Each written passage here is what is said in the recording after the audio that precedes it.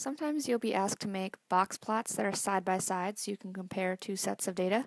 So here I have data, let's just say it's the number of hours of TV watched or something like that for boys and for girls. And let's just say that I needed to compare two box plots.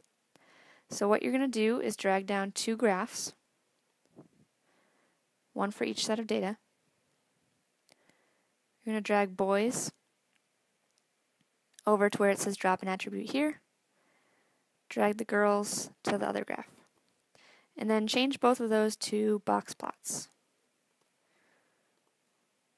So as you can see, this one for the boys starts at 3, goes up to 6.5. The girls starts at negative something and goes up past 8.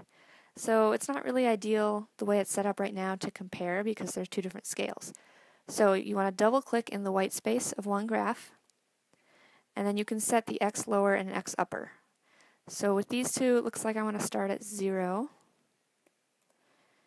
And the highest value is around 7, so I'm going to make the X upper 8. And you want to do that on both of your graphs. 0, 8. And then you can move them so that they're big enough to actually see what's going on. So I'll stretch this out so it's easier to see.